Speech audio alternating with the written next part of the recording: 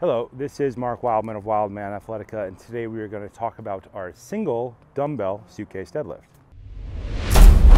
The problem with doing double dumbbell exercises is the problem with doing double anything exercises.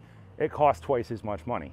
Most people might be limited on funds, so oftentimes a single dumbbell deadlift will be an option that people will need to do because of economics. We had a double dumbbell deadlift where we pointed our feet straight ahead, we went down, we picked the weights all the way up, we stood all the way up. Our simple, super simple version of a deadlift.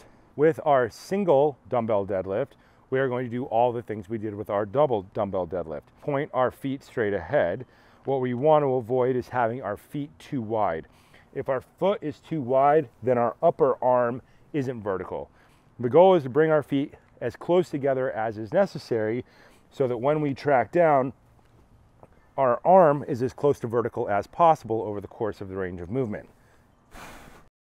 Center line of the foot, center line of the dumbbell handle, feet close together, ankle, knee, hip, all in one vertical line. Keep your arm close to your body, roll your shoulder blade back and down, squeeze your lat for the entire exercise, go all the way down, grab, stand all the way up. At the top, your lat should be on. As you go through the range of movement, the lat should stay on. Oftentimes when people are doing an exercise like this, they will lose the lat fire in the middle. They will fire the lat at the bottom. Halfway up, they will lose the contraction.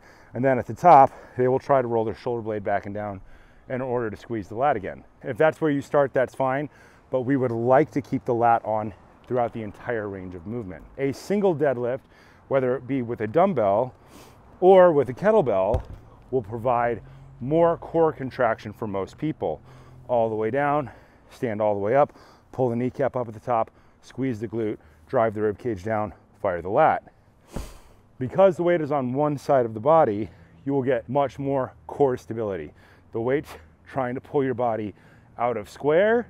You contract the abs on one side of your body in order to keep your shoulders square the entire time. That's the point. Both versions, double dumbbell and single dumbbell, on different days because they are very different types of load. I'm always an advocate for single kettlebell, single dumbbell, single club because people are going to get a lot more core stability training out of it, which help people a lot because in the modern world, people get a lot of pain, back pain, hip pain, and knee pain from lacking cross-body stability. With something like a single dumbbell deadlift, we would like to do this with volume cycles. You would do 5 reps on each side, get all the way down, pick it up, lock out, 1, 2, 3, keep the heels all the way down, 4, 5, and then you would set it down and transition immediately to the other side and do your other 5.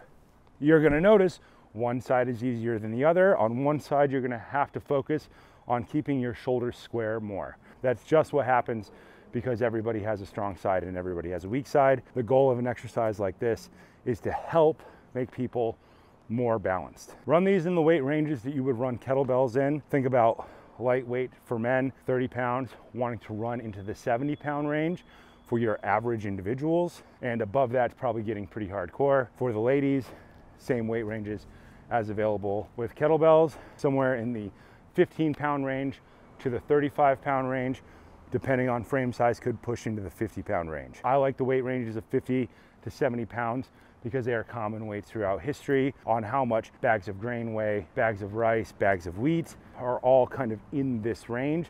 So it's a very good range to work in and to be very good at. More reps, more coordinated skill, and less money invested in the overall system.